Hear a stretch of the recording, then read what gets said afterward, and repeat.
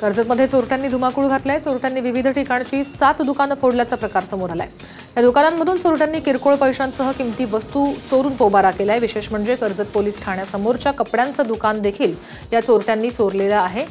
या दुकानामधून चोरट्यांनी कपडे चोरून दिलेत आणि चोरट्यांनी एकाच रात्री 7 दुकानांमध्ये चोरी केल्यानंतर नागरिकांनी पोलिसांच्या क्षमतेवरतीच प्रश्नचिन्ह उपस्थित केले।